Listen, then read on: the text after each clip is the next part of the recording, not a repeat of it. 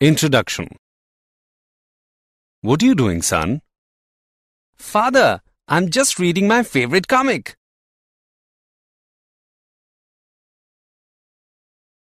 Ajay, don't use tap water for drinking purpose. It may be contaminated. Always use RO purifier's water for drinking purpose. Okay, Father.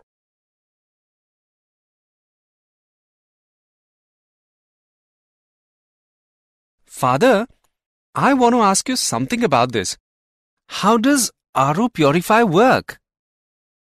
Okay, son, I will tell you. It works on the principle of reverse osmosis.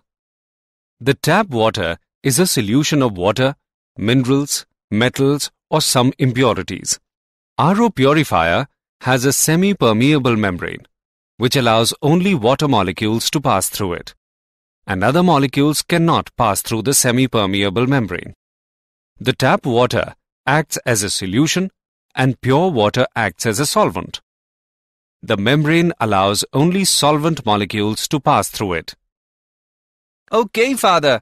Now I get the answer of my question. And I want to know more about this. Son, to know more about this, you have to study about solutions. Students, today we will study more about solutions.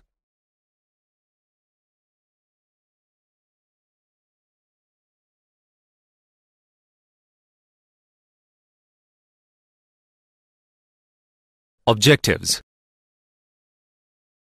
At the end of this lesson, you will be able to define vapor pressure, explain Raoult's law, describe Raoult's law for solution of two volatile liquids, differentiate ideal and non-ideal solutions, understand positive and negative deviation, know colligative properties, define osmosis and reverse osmosis, understand abnormal molar masses, and calculate Van Hoff's factor.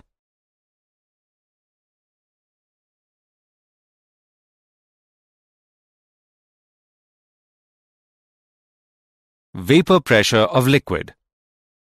The pressure exerted by the vapors above the liquid surface in equilibrium with the liquid at a given temperature is called vapor pressure of the liquid. The vapor pressure of a liquid depends on nature of liquid and temperature. Nature of liquid. Liquids which have weak intermolecular forces are volatile and have greater vapor pressure. For example, dimethyl ether has greater vapor pressure than ethyl alcohol. Temperature. Vapor pressure increases with increase in temperature. This is due to the reason that with increase in temperature, more molecules of the liquid can go into vapor phase. The variation of vapor pressure of a liquid with temperature is given by Clausius equation. Here, P1 and P2 are vapor pressures at temperature T1 and T2 respectively, and R is the universal gas constant.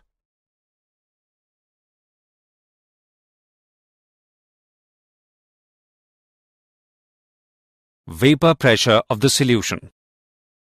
When we add a small amount of non-volatile solute to the solvent to form a solution, then the vapor pressure of the solution is only due to solvent. In that case, vapor pressure of the solution is less than that of the pure solvent.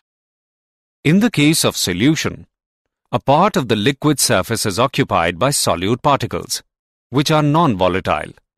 Therefore, evaporation of the liquid will take place from a lesser surface area. This results in lowering of vapor pressure. Raoult's law. The vapor pressure of a solution containing non-volatile solute is directly proportional to the mole fraction of the solvent. In case of solution containing two components, volatile solvent and non-volatile solute, the vapor pressure of solution is given as Pa is equal to K into XA. where K is proportionality constant. For pure liquid, XA is equal to 1. In this case, K becomes equal to vapor pressure of the pure solvent, which is denoted by P, not A. Thus, PA is equal to P naught A into XA. For solutions obeying Raoult's law at all concentrations, its vapor pressure would vary linearly from 0 to the vapor pressure of pure solvent.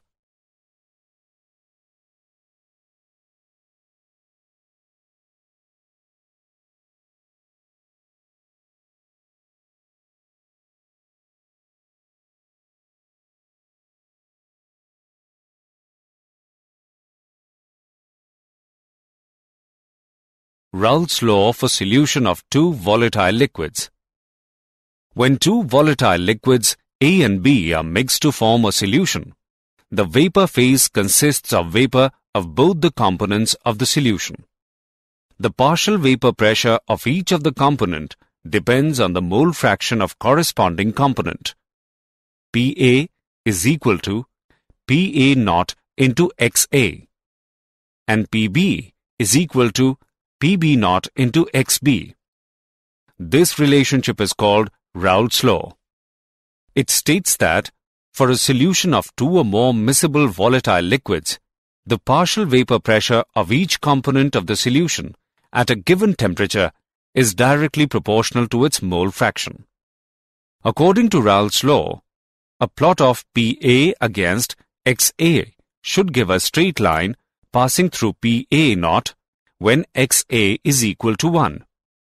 Similarly, a plot of PB against XB is a straight line passing through PB naught when XB is equal to 1. The total vapor pressure P exerted by the vapor above the solution is the sum of PA and PB. P is equal to PA plus PB. By putting XA is equal to 1 minus XB, we get the relation P is equal to bracket PB naught minus PA naught bracket close multiplied by XB plus PA naught. Similarly, by putting XB is equal to 1 minus XA, we get the relation P is equal to PA naught minus PB naught whole multiplied by XA plus PB naught. Since PB naught and PA naught are constant at given temperature, therefore, the total pressure P is a linear function of XB or XA.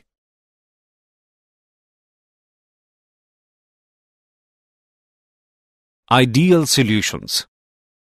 A solution is called an ideal solution if it obeys Raoult's law over a wide range of concentration and at specified temperature. For an ideal solution, P is equal to PA plus PB. It can be written as P is equal to PA naught into XA plus PB naught into XB. Liquids having similar nature and structure are likely to form ideal solutions. For example, mixture of methanol and ethanol. Reasons for formation of ideal solutions. A solution of two miscible liquids A and B will be ideal if two essential conditions are fulfilled. If the force of attraction between molecules of A and B is equal to the force of attraction within molecules of A and force of attraction within molecules of B. The solution of A and B liquids will be ideal if A and B have similar structures and polarity.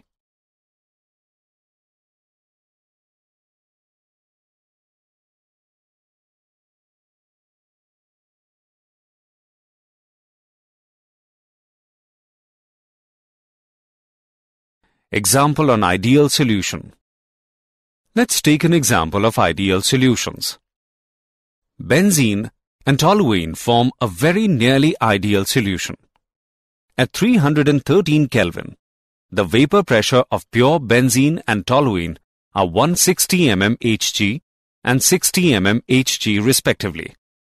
Assuming an ideal solution behavior, calculate partial pressure of benzene and toluene and total vapor pressure of the solution made by mixing 4 mole of toluene and 1 mole of benzene. Let's see the solution. We know that mole fraction of benzene is equal to moles of benzene upon moles of benzene plus moles of toluene whole. On calculating, we get mole fraction of benzene is equal to 0.2 and mole fraction of toluene is 0.8. Now, we calculate the partial pressure and we get partial pressure of benzene is equal to 32 mm of mercury. Similarly, partial pressure of toluene is equal to 48 mm of mercury. Hence, total vapor pressure of solution is equal to 80 mm of mercury.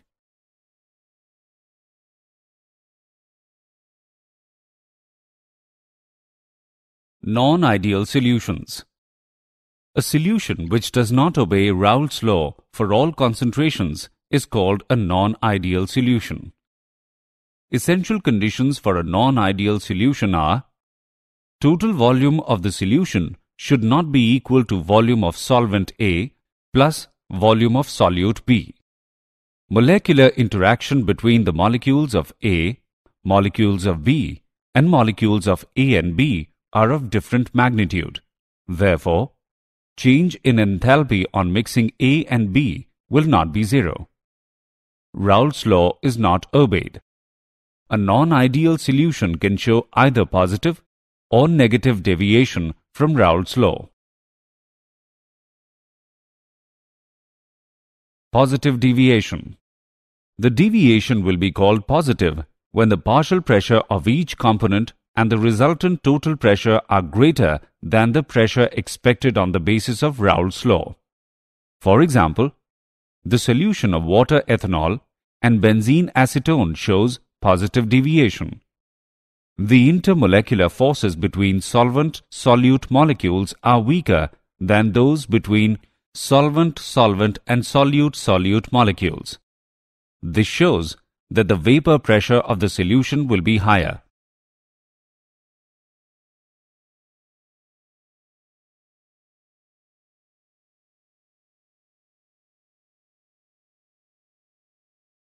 Negative deviation.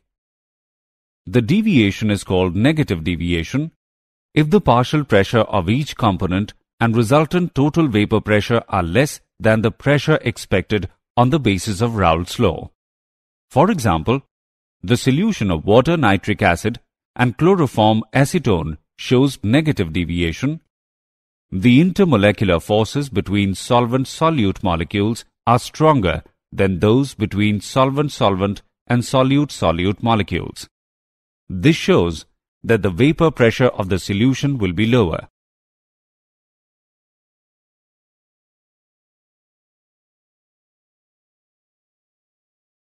Colligative properties. Those properties of dilute solutions containing a non-volatile solute dissolved in a known amount of a solvent, which depend upon the number of solute particles and not upon their nature, are called colligative properties. The colligative properties of dilute solutions are used to determine the molecular mass of the dissolved substance. The various colligative properties are lowering in vapor pressure, elevation in boiling point, depression in freezing point, and osmotic pressure. Relative lowering in vapor pressure. The addition of a non-volatile solute to a volatile solvent decreases the escaping tendency of the solvent molecules from the surface of solutions, as some of the surface area is occupied by non-volatile solute particles. According to Raoult's law, the relative lowering of vapor pressure is equal to mole fraction of solute. Thus, Pa naught minus P upon Pa naught is equal to Xb, which is equal to Nb upon Na plus Nb. For a dilute solution, Na is much greater than Nb. Hence, neglecting Nb in the denominator, we have MB is equal to PA naught upon PA naught minus P multiplied by WB into MA upon WA.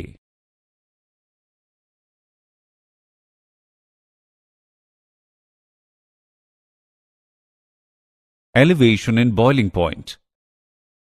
Boiling point is the temperature at which the vapor pressure of a liquid becomes equal to the atmospheric pressure. When a non-volatile solute is added to a volatile solvent, the vapor pressure of the solvent decreases. In order to make this solution boil, its vapor pressure must be increased by raising the temperature above the boiling point of the pure solvent. The difference in the boiling point of solution and that of pure solvent is called elevation of boiling point. Elevation of boiling point is denoted by delta Tb, which is equal to Tb minus Tb naught. For dilute solution, the elevation of boiling point is directly proportional to the molar concentration of the solute in the solution. Kb is called molar elevation constant.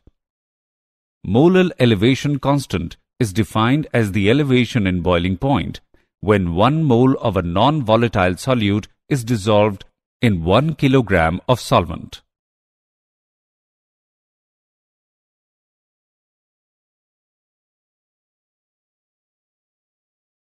Depression in freezing point. Freezing point is defined as the temperature at which the vapor pressure of a substance in its liquid phase is equal to its vapor pressure in the solid phase. A solution freezes when its vapor pressure equals the vapor pressure of the pure solid solvent. When a non-volatile solute is added to the solvent, its vapor pressure in the solution decreases. The difference in the freezing point of pure solvent and that of the solution is known as depression in freezing point. Depression in freezing point is denoted by delta Tf, which is equal to Tf naught minus Tf. For dilute solution, depression in freezing is directly proportional to molality of the solution. Kf is called molar depression constant. Molar depression constant is defined as the depression in freezing point when 1 mole of non-volatile solute is dissolved in 1 kilogram of solvent.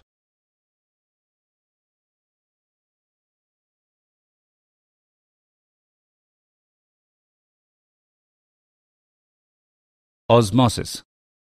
The passage of solvent from pure solvent or from solution of lower concentration into solution of higher concentration through a semi-permeable membrane is called osmosis. This movement of solvent is only in one direction. Semi-permeable membrane. A membrane through which only solvent molecules can pass, but not the solute ones. For example, cellophane, parchment paper, and wall of living cell.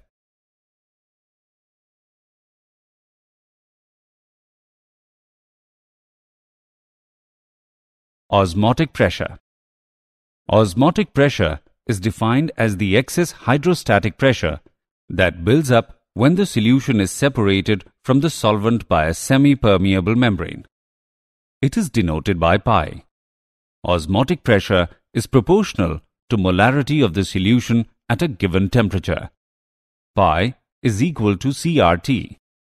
Put the value of C in the equation. We get pi is equal to WB into R into T divided by MB into V. We calculate the value of MB as WB into R into T divided by pi into V.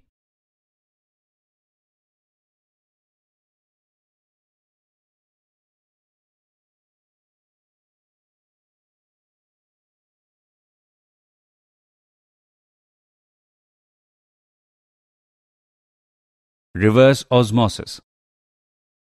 If a pressure larger than the osmotic pressure is applied to the solution side, the pure solvent flows out of the solution through the semi-permeable membrane.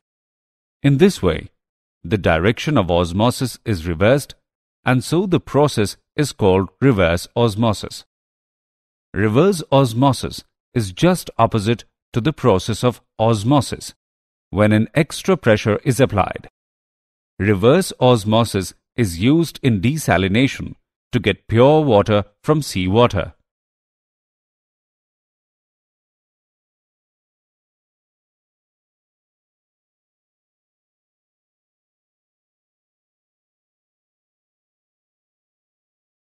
Abnormal molar masses.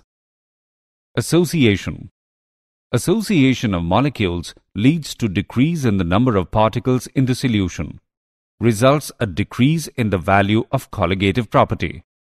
As colligative property is inversely related to the molecular mass, therefore, higher value is obtained for molecular mass than normal values. Dissociation. Dissociation leads to increase in the number of solute particles in the solution, results increase in the value of colligative property. Since colligative property is inversely related to the molecular mass, therefore, molecular mass of such a substance as calculated from colligative property will be less than its normal value. Van 't Hoff's factor. It is defined as the ratio of normal molecular mass to the observed molecular mass of the solute. It is denoted by I. I is equal to normal molecular mass divided by observed molecular mass, or I is equal to observed colligative property divided by calculated value of colligative property. Van 't Hoff's factor expresses the extent of association or dissociation of the solute particles in the solutions. In case of association, I is less than 1. In case of dissociation, I is greater than 1.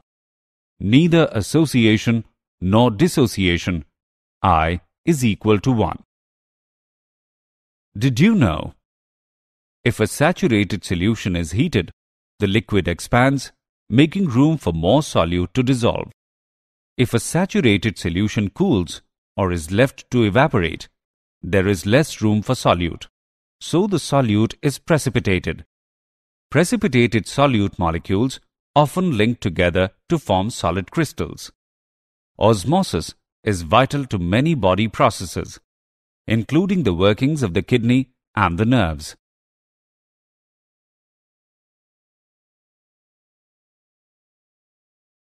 Summary. Let us summarize what we have learnt.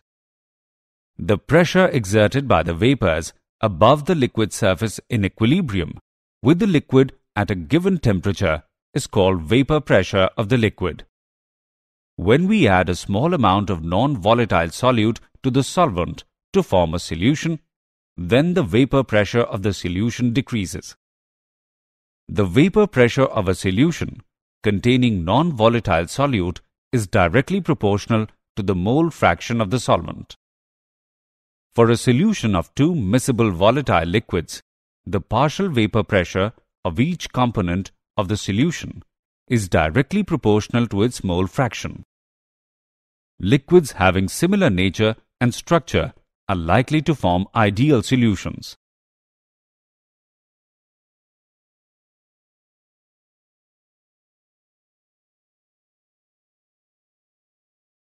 Boiling point is the temperature at which the vapor pressure of a liquid becomes equal to the atmospheric pressure. Osmotic pressure is the excess hydrostatic pressure that builds up when the solution is separated from the solvent by a semi-permeable membrane. Van 't Hoff's factor is defined as the ratio of normal molecular mass to the observed molecular mass of the solute.